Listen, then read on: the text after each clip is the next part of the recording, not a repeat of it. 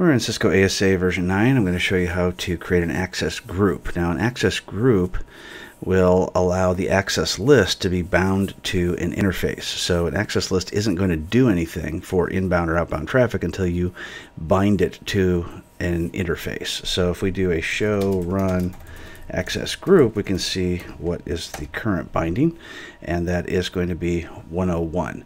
So if we do a show run access list 101, it tells us all the traffic that's tied to that.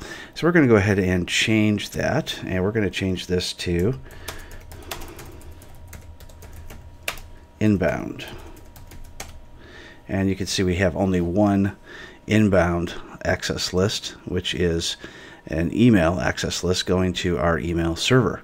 So in order to get this to be bound to the outside interface, we need to type in access group inbound in interface outside. Now if we do a show run access group, we can see it's our new access list called inbound, which is bound to the outside interface. If we want to, we can also do the same for the inside interface if we want to bind any particular access list to that particular interface. So every interface can only be bound to one access list.